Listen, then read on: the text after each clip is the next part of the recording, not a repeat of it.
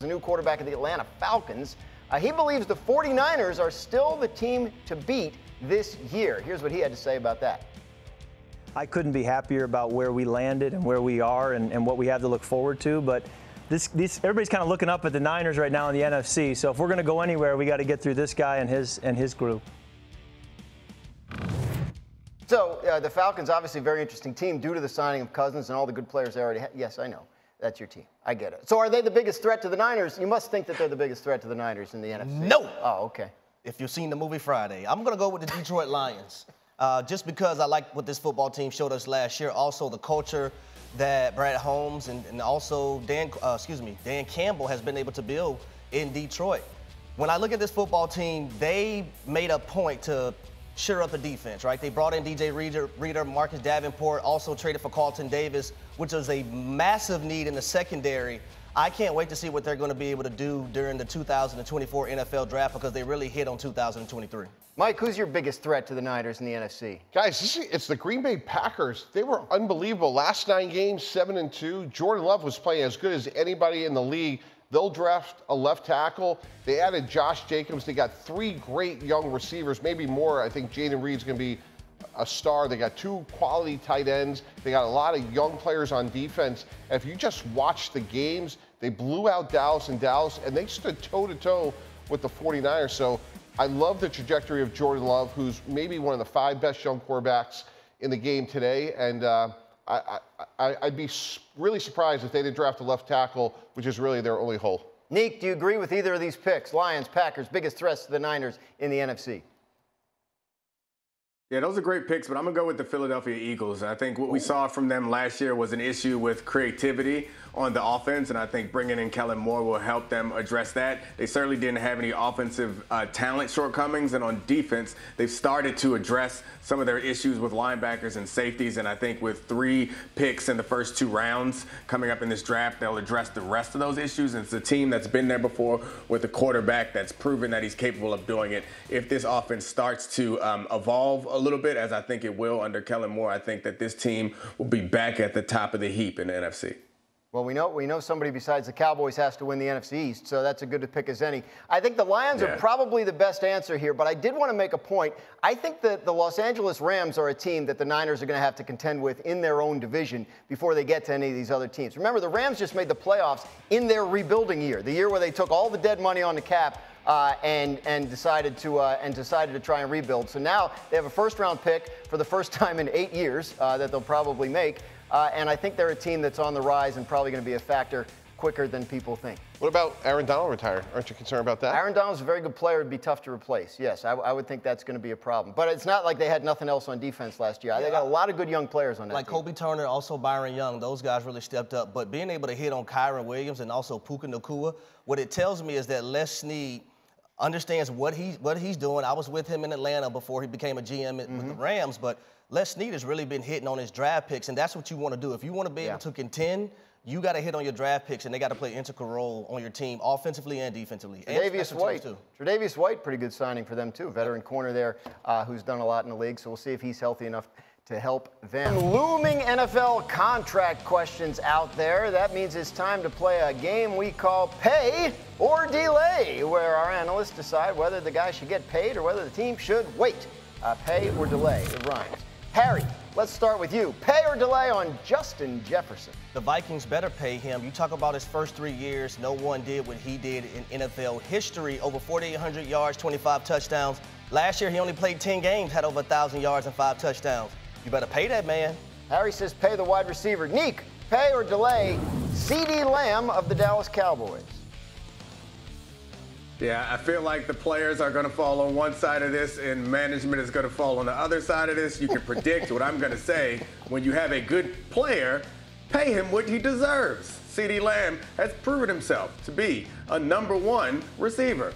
Why are we not paying people what they deserve? Give that man his money as soon as you can. It'll be better for you. It'll be better for him. It'll be better for everyone in the long run.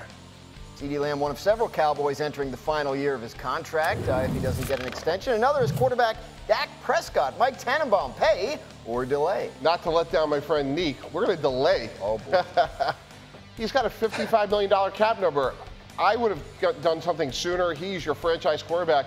But now that you're at this point, you might as well let it play out and see where you are next year, and maybe you have alternatives. But I'm really surprised it's gotten to this point. But since you're so close to the end, if you're Dallas, get through the season, and you'll have a really good idea of where the market is. So far, delay has been the choice the Cowboys have made, and that has caused a lot of speculation. Our Adam Schefter actually addressed a possible situation the Cowboys should consider when it comes to the future of Dak Prescott, the quarterback position, and this year's draft. Here's what Adam had to say earlier this week. What are they going to do at quarterback if they lose Dak? That's interesting, and that's why I think the Dallas Cowboys might just be a sleeper team in the quarterback market during the draft, because at some point in time, they might have to draft a quarterback higher than you'd think, because Dak is going into the last year of the contract, and it might be time to get somebody in there to start grooming him. Just like they found Dak Prescott in round 4, might be time to go find another quarterback in another round to begin to get him ready. Crazy talk, right, Mike? Not at all. Oh. Not at all. Really? Yeah. Look, Dak's going to graduate. He's going to have a robust market, justifiably so. If I am Dallas, I have to be prepared for him to go, and I have to look at the draft. And just for context, guys, they're picking 24, so we have a graphic on this. So roughly, it's about $3.3 million in terms of what the salary cap would be. And right now, that's Dak's cap number this year. But if you go to next year, and let's say his extension is somewhere between $55 to $60 million a year, what I would say to you guys, I'd rather have Dak Prescott over, let's say, Michael Penix. But is he $52 million a year better than Michael Penix, knowing that we have CeeDee Lamb, knowing that we have Micah Parsons, amongst others? And I think when teams trade back up into the first round at the bottom, like what we saw Baltimore do with Lamar Jackson a couple of years ago, they're looking at the salary cap ramifications. That's why I think someone like Michael Penix will go somewhere in the 20s. Not saying it's necessarily Dallas, but if I'm Dallas, I need an alternative because Dak could graduate next year. Neek, my answer to Mike saying, is he $52 million better than Michael Penix, is maybe, right? Like, that's possible. Yeah.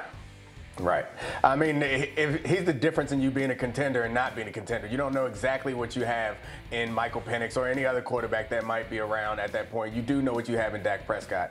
Maybe it's just me being risk averse, but I don't think this is a ridiculous idea. I mean, planning for any potential externality is a good thing.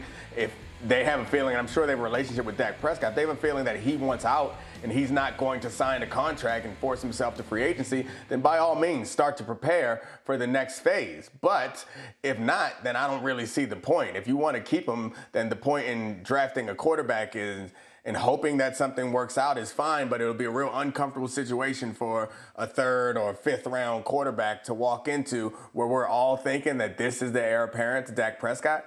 That is if they don't draft someone in the 1st round, which then is obvious. You draft a quarterback in the 1st round, then he will be your starter in the coming seasons. Yeah. Yeah, I just think they have more team needs than to focus on the quarterback in the 1st round right now. When I look at this team, not having that running back that they want, they lost 2 offensive linemen. Tyrus Smith went to the Jets. Tyler Biadasz at the center position, he went to the Washington Commanders. So I feel like there are more needs. They can get more defensive pieces, more defensive line. Their first 3-round picks should be guys that are able to help their football team in 2024. They don't have a 4th-round draft pick, Mike, and the reason why they don't have that is because they used that pick to go get Trey Lance from the San Francisco 49ers. So your developmental quarterback is already on your roster. I'm not picking a quarterback in the 3rd round or the 5th round. I'm just not doing that if I'm Dallas. But, Harry, if you're the GM of the Dallas Cowboys and Dak Prescott knocks on your door next March and says, thanks for everything, I'm leaving, now all your eggs are in Trey Lance's basket, who's young, talented, but very unproven. Yeah, look. Well, so would be any rookie that you draft. Right. Any rookie that you draft would be unproven as well. Mike, it's not just Trey Lance. Any guy that you draft in the draft from the quarterback position as a rookie, it's not guaranteed they're going to make it.